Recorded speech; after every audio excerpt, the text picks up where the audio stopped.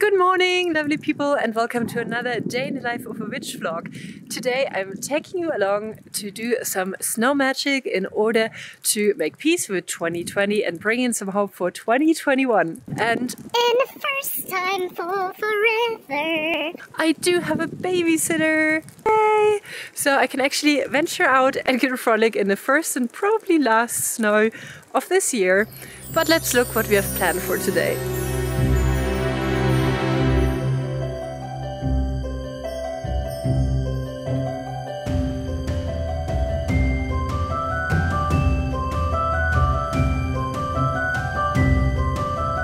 So our topics today will all be very magical and revolve around the Yuletide, or the 12 days of Christmas, or how we call it in Bavaria, the Rauhnächte. And if you don't know what that is, you might want to head over to my lovely friend Alina's channel, The Art of Nature Germany. She's also from Bavaria, and we're collaborating on this video together and showing you more about the magical customs and oracles that come with this time of the year. Okay, but now let's get going.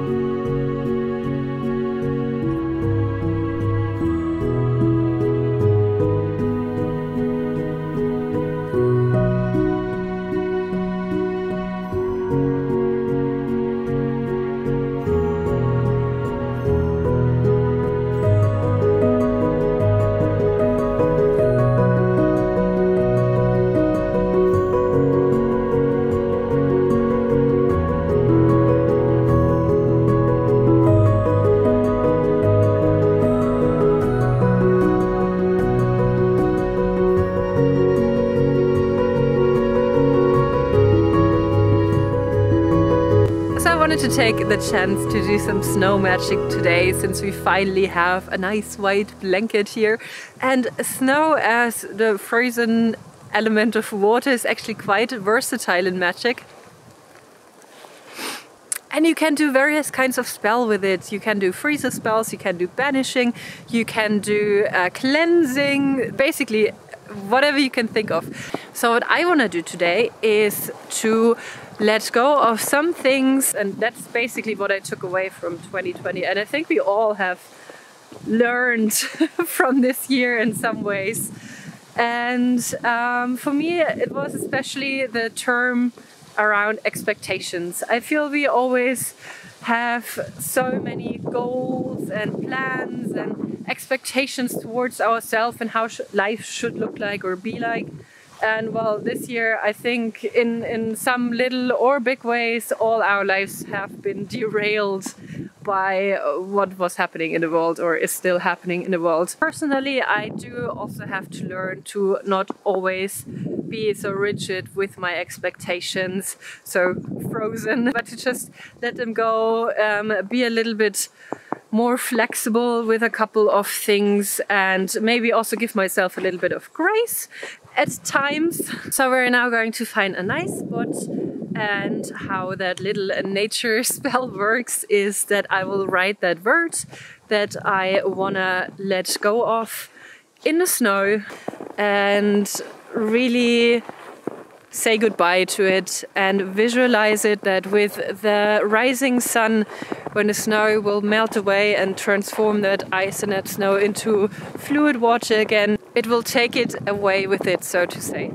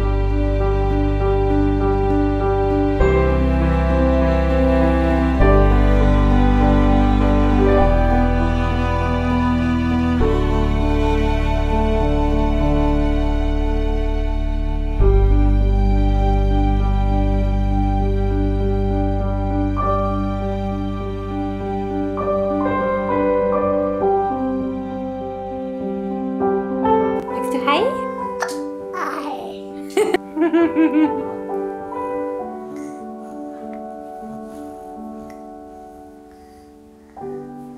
I'm finally back home and I am frozen to the bone, so I thought it would be a very good opportunity to warm up in my favorite way with some freshly baked goods. And I was inspired by the snow ever so slightly falling, and I want to have something dusted with powdered sugar. And of course, I love to bake seasonally as well. So today I have a Dutch treat for you. It's called oliebollen. So it's like oil balls, oil rolls, whatever you want to call them, which does sound a bit disgusting. So they're basically just like these deep fried, delicious balls of dough. And I put some apples in mine and raisins and cinnamon, and they are great. And they're super tasty and they go great with coffee. They are traditionally eaten for Oud and New, so for New Year's. But yeah, why not make them today? We're so close to the end of the year anyway, and I am really excited to have them again. So to all my Dutch viewers, if you have any secret tips and tricks or recipes that differ from mine, please let me know. I always love to improve my cooking in any way I can. And I also want to take this little chance to thank you all for the postcards and letters and Christmas presents and just the outpour of love and appreciation that I received, and also Tony Lou received. Thank you!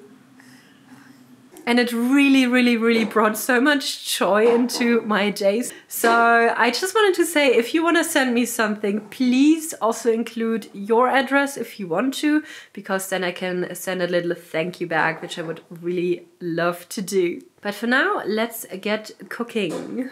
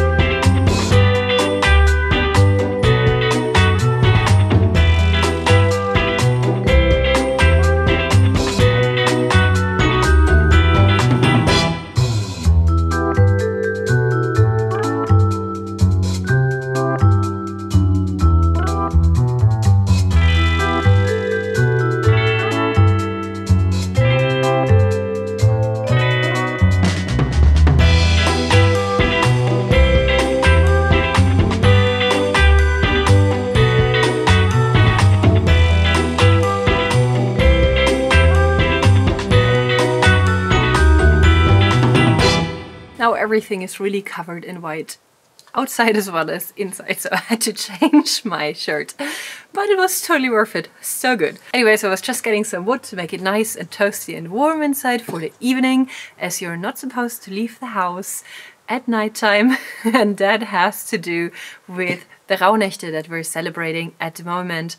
12 days of Christmas, they're sometimes referred to in English language, or Yuletide. And today I want to share more of the ancient old traditions that we have here in southern Germany around these magical days. As I mentioned before, the Art of Nature Germany also made a video about this topic, and today I want to share the oracles with you, the traditional oracles, a bit more about the specific days and also what you can do and how you can craft your prediction oracle or a mandala for self-reflection for the coming year. But first, let's see what Alina can tell us about the term Rauhnächte and where it derives from.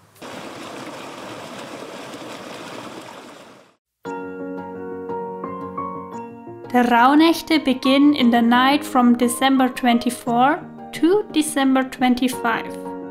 Or at least it's the official beginning in our place, here in southwest Bavaria.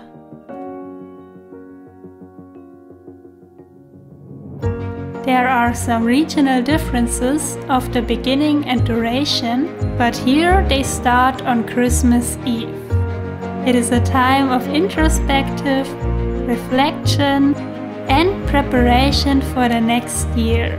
The word origin of Rauhnächte is probably the German word Rauch, which means smoke. And Nächte means nights, so it maybe translates to smoke nights.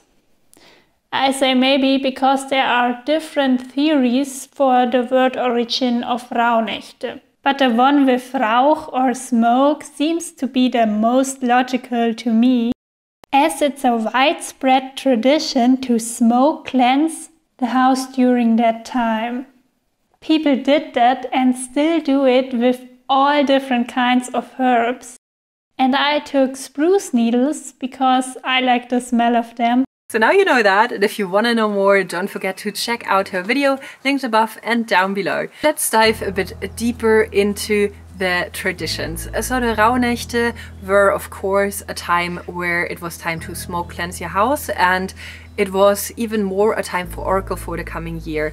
As people lived off agriculture and the rural efforts, a lot of the oracles revolve around harvest, around animal health, around health in the family, and of course all the things that kept people busy throughout times: love, relationship, death, birth, fertility. So each of the 12 days is connected to 1 month in the coming year that it corresponds to.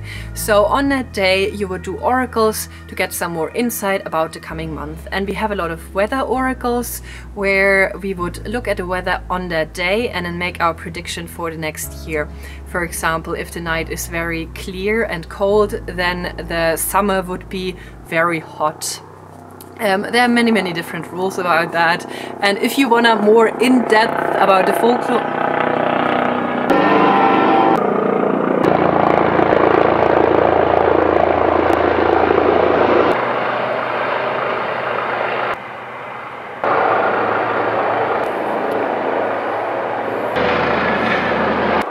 so apparently we're in the middle of flight training right now. Great, grand, perfect timing. I live next to a US military base, so they do cause quite some noise at times.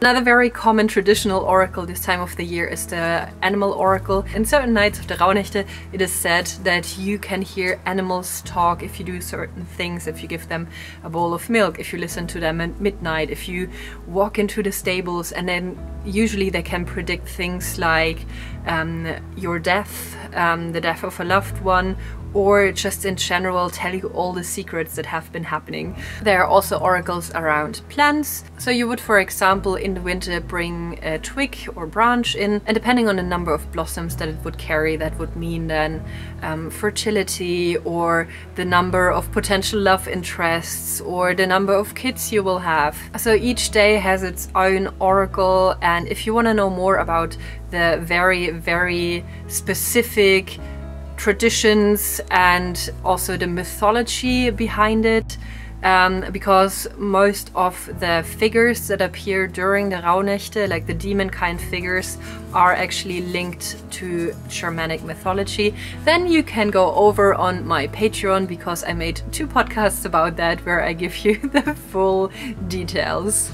2 more traditional oracles would be the rune oracle, or one that's called Haferleben, which would mean as much as lift the cup that you would do with your entire family. You would put different things underneath it and then lift the cup and see what it would deliver. And it's also said that what you dream during the Rauhnächte will actually come true. So Dream Oracle is also a really big part of that time. I also posted more little tidbits throughout the month of December over on my Instagram, so you can read some fun stories there as well and their pagan origins. Nowadays, a lot of people are still celebrating the Rauhnächte and use it for introspective and as a time to really find peace and plan out the next year. So traditional methods of divination now would be tarot, some people use runes, some people use oracle cards. But today I want to show you how you can make a little mandala, like a little painting, where you collect all the different experiences and outcomes from your divination practices, from your introspective or from your dreams, and you gather it there and make it into this kind of collage for the next year, so you have like a rough guideline on what you could focus on in every month.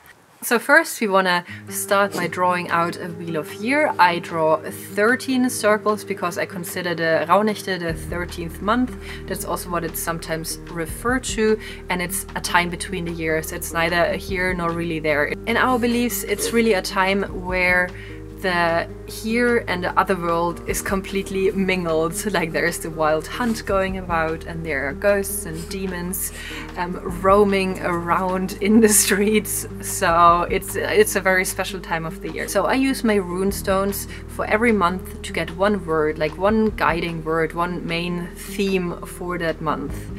And I find runestones are a good thing because they're very to the point, they're very clear in their meaning, so I like to have that there. And what I do next is I draw an oracle or a tarot card for the day, where I see what predominant energies I might be able to focus on. So that is more work related or relationship related, you know, like something that I maybe in that month could really look into on how to better that in my entire life.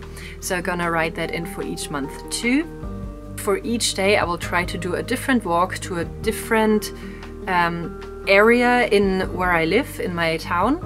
And I usually don't plan that out, I just see where the mood of the day leads me, and for me personally, it can lead me to those like power spots. Maybe to a little birch grove, or to a part in the forest, or to a little well, or I sit next to the river and I let that inspire me. I let that nature that day brought to me inspire me, and see if I can see something maybe in how the birds fly, or the elements that are there, like the water that's flowing or a leaf that's falling, in how I can interpret that for something valuable for the next year.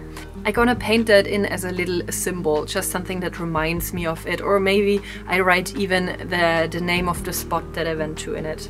I do not always remember my dreams, but if I do remember them, I will do a little drawing for every month that just kind of gives me the gist of that dream or that feeling that I got from it. And I mean, you can put whatever in there. You can work with color magic, you can work with meditation, you can work with other forms of divination, really whatever brings you joy and whatever helps you gain more insight for your planning for the next year. So feel free to do that mandala however you want, and it's just for your personal use. You can then cut it out and put it somewhere, hang it somewhere, put it in your book of shadows or your grimoire or whatever, you know, that the next year you have just something to focus on, maybe for your spiritual growth, for your personal growth, or if you do believe in actual divination, then maybe also as a guide to what awaits you.